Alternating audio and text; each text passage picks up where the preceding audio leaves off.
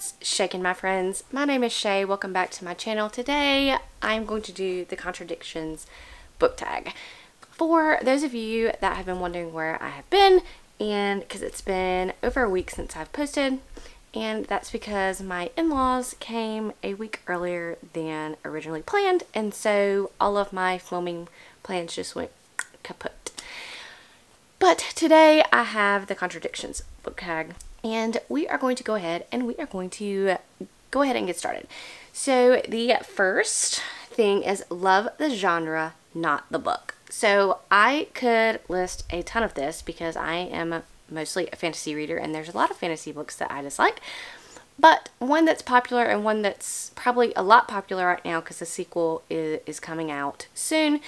And that's going to be The Shadow of the Gods by John Gwynne. I haven't heard that many people say that they did not like this book, but I just didn't like it. I liked the main character, the really powerful female. I just didn't like the story. It was very slow at first, and then yes, there's a payoff at the end, but I just felt like the slowness of the story did not, a big payoff at the end does not negate the rest of the not jiving with me book. So I don't plan to continue on. The next one is rarely read this genre, love this book. So I don't do historical fiction. I don't really do literary fiction, but I can tell you right now one of my favorite books of all time is going to be The Kite Runner by Khaled Hosseini, and I recently read another book by him, and just, I love it. I love his writing. I love learning about the Middle East and the history of it through his books. And I truly, truly love his character work. And this is probably one of the only authors that I will read everything that he writes in this genre.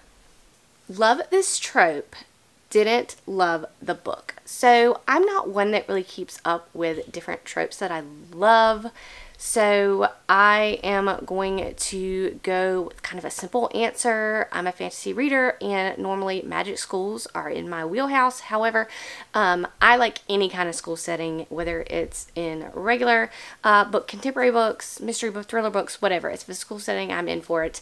And in the Poppy War, there is a military, she goes off to military school, kind of learns some magic. And we all know I did not get the hype of the Poppy War. I do want to reread it though, because I do want to continue on. That is one that I want to reread. But I didn't hate the book, but I necessarily didn't like it either. Next one is hate this trope, love the book. So this is another thing, again, I don't really do a lot of tropes, but I can say that I hate the love triangle trope. And in Legend Born by Tracy Deonn, there is a setup of a love triangle, and I don't mind it. I am, like, here for it. So there's that. I love Legend Born, highly recommend. Love this author, didn't like this book. Well, this is a no-brainer. I read this in December, I think, and that's going to be Cytonic by Brandon Sanderson. I just checked out. I didn't hate the book, but I gave it 3 stars, which I loved Skyward. I've loved everything I've pretty much read by Brandon Sanderson, but this was just, you know, not on par for what he usually writes. So I was disappointed by this one.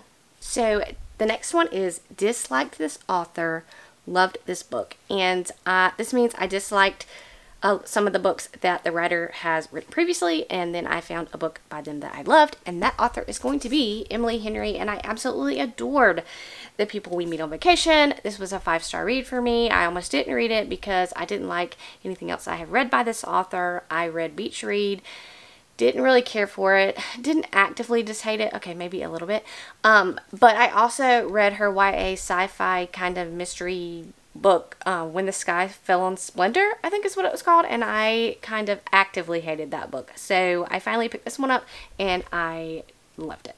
Then, love this cover, didn't like the book.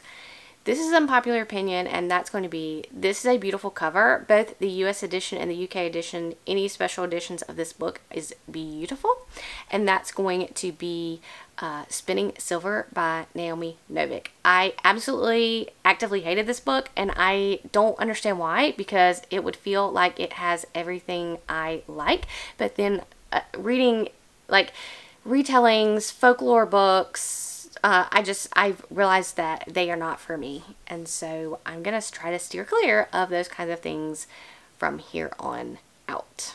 Don't like the cover, loved the book. So I don't like covers with real people on it, so some of these will be Theft of Swords by Michael J. Sullivan. It's got real people on it, as you can see, so not too great. And also another one series that I like is going to be Ilona Andrews.